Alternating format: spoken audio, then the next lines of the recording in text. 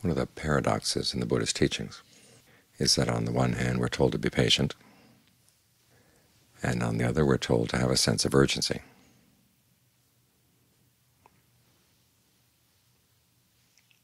One teaching tells us to slow down, the other one teaches us to speed up.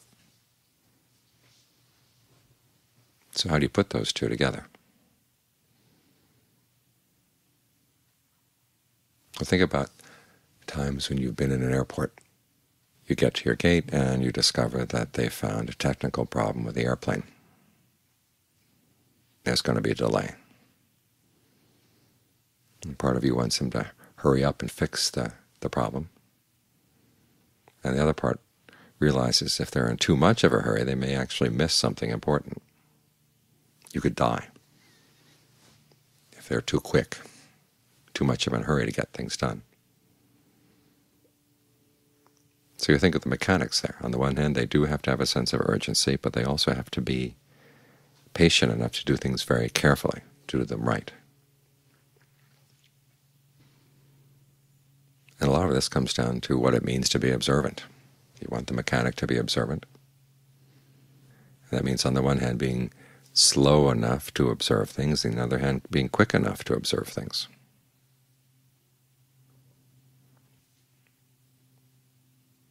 Slow in the sense that you don't want to jump to any conclusions before you really have all the evidence in, and quick in the sense that you want to catch the subtle things as they come and go, come and go.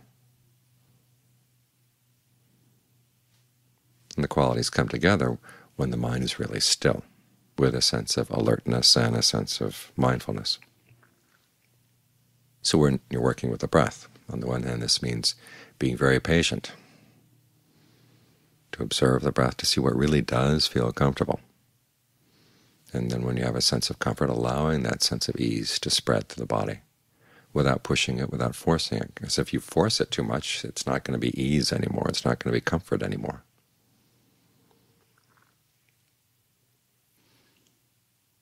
So think of whatever qualities you have to develop to be observant in some area where you are already skilled.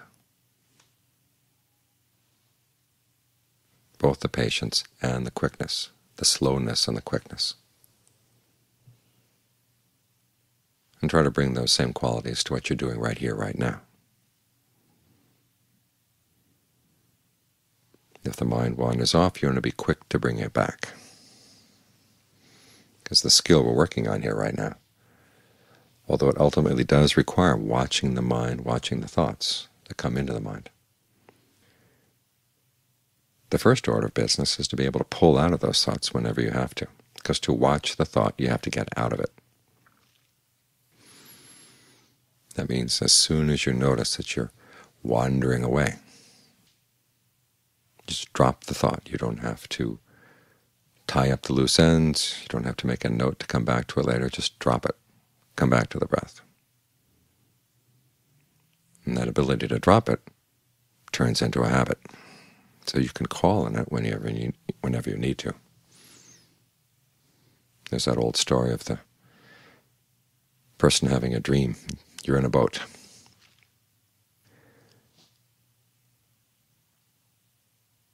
And there's one too many people in the boat. And there's your mother and there's your father and they're all the members of your family. And you know that if everybody stays in the boat, everybody's going to die. One person has to leave. And you're asked to choose. What do? And if you really get into the narrative, you'll get yourself all tied up. But if you remember, hey, this is a dream, just get out of the dream, that's it.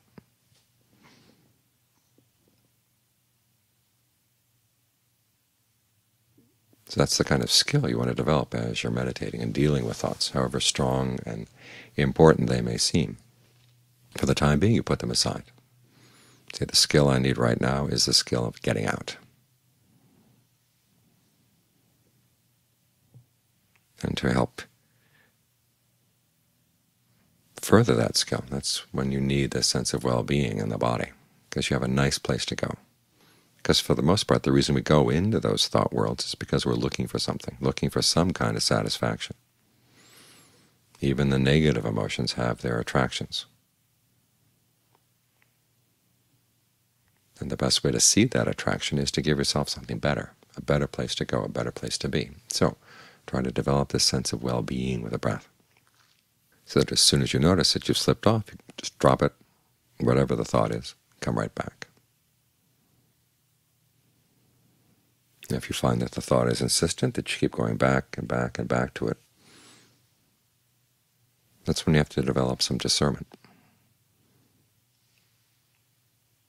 Remind yourself of the drawbacks of that kind of thinking.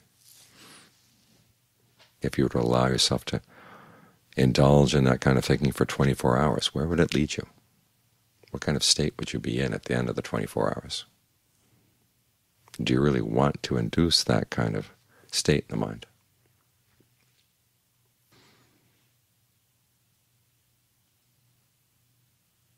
Or you can simply think of it as a movie you've seen many, many, many times before. You know what Humphrey Bogart is going to say. You know what all the characters are going to say. Why do you want to watch it again? And you come right down to it, it's not Humphrey Bogart.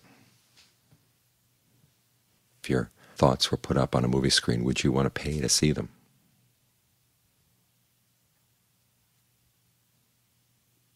When you can think in this way, it's a lot easier to drop the thinking.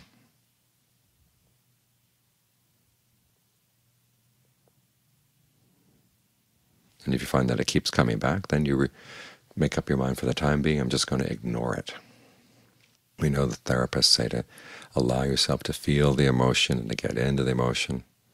Don't be in denial. Well, you're not in denial when you're developing the skill of pulling out. You're pulling out knowing what you're doing. In denial, you pretend that it's not happening, that you don't have those feelings, that you don't have those thoughts. But here we're not denying it, no, simply asking ourselves to develop a new skill. So when the thought arises, you say, I'm going to stay here with the breath. The thought can be in another part of the mind, but I'm simply not going to pay it any attention. And this allows you to get in with the breath and realize that even though the thought may be there, you don't have to get sucked into it. This is a really important skill, because for most of us, as soon as a thought arises, we have to get into it. It's like finding a piece of clothing lying on the floor, and you feel that you have to get into that piece of clothing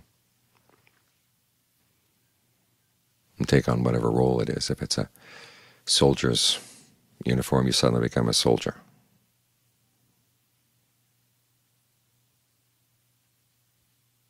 If it's an apron, you have to become a cook, whatever. But here you just put it aside. You say, okay, there's a piece of clothing on the floor, but I don't have to go there. I don't have to get into it. Because if you're going to understand your thinking, you have to have this ability to watch the thoughts from an outside perspective. So one of the ways of doing that is simply to say, I'm going to stay here with the breath. The thought can go chattering on as much as it wants. And usually these thoughts are like crazy people. They want to get your attention, and they'll say anything outrageous they can. But you just have to be firm that you're not going to go there. You're not going to even look at them. You know they're there, but you're not going to look at them. And ultimately they'll lose their interest, go away.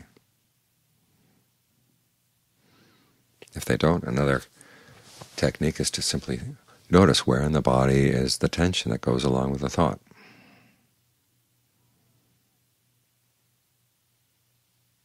If you notice it, when the thought comes in, there's going to be, say, tension in your back or in your face, in your neck, someplace in the body. Once you notice that, breathe through it. Allow it to relax. Think of yourself as atomizing the tension and allowing it to blow away.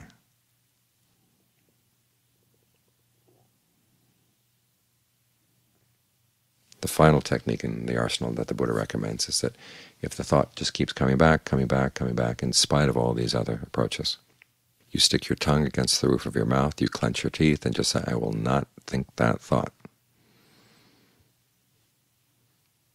If you have a meditation word like Bhutto, you just sort of jam the airwaves with that, Bhutto, Bhutto, Bhutto, or whatever the meditation word may be.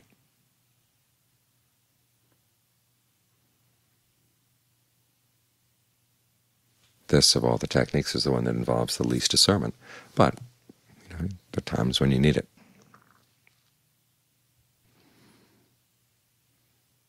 It's just not the case that we always have to treat our thoughts with kid gloves. And you realize that having aversion for the thoughts is not going to help. Again, it's like that problem of trying to be too quick or too slow. If the aversion just tries to chase the thought away, that's the kind of thinking that ends up in denial and just creates more tension, more frustration, and then of course the unskillful thought is going to go underground, it's going to sneak around for a while, and then come up with a big tentacle like the thing, which you don't want. So in the same way that you try to develop skillful qualities by combining patience and urgency, it's the same way with unskillful thoughts, unskillful qualities. You don't hate them, but you try to be quick in noticing them, and you try to be thorough and patient. And so I've got to clear some space here. Because the whole problem with these distracting thoughts is that when you get into them, when you get sucked into them, then all of a sudden they color everything you see. At the very least, you have to be able to step out. It's okay, there's that thought there, but I'm here.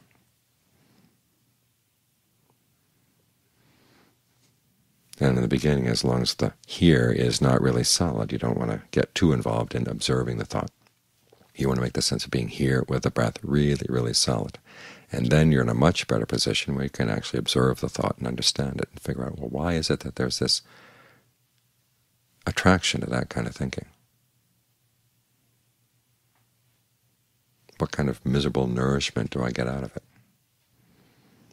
And it's easier to see that kind of nourishment when you have something better to feed on. So that's why we feed on the breath, feed on the sense of ease that we can develop in the body.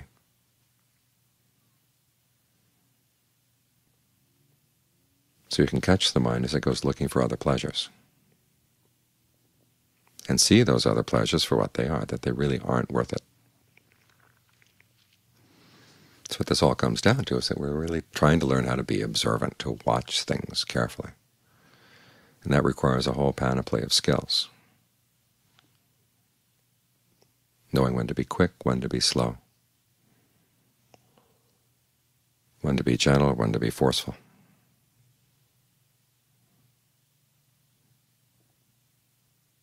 So again, think of the mechanic on the plane. On the one hand, you want to be quick enough so that you can get the plane off in time, or at least not make the passengers wait too long. But on the other hand, you want to do a thorough job so that you don't miss anything that suddenly malfunctions when they're up at 35,000 feet.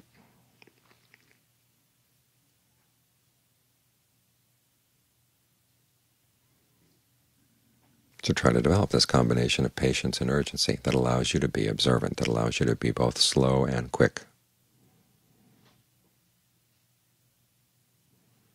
So you can deal effectively with the problems at hand, and that's what it's all about. We are solving a problem here, recognizing there is a problem. The mind's causing itself suffering, and there is a solution.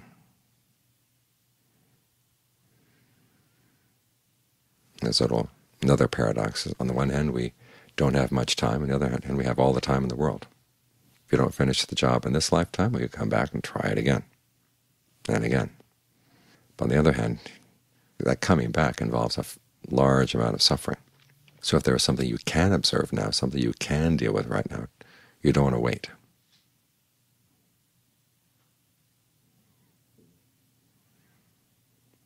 This is why the best attitude to have is one of timelessness.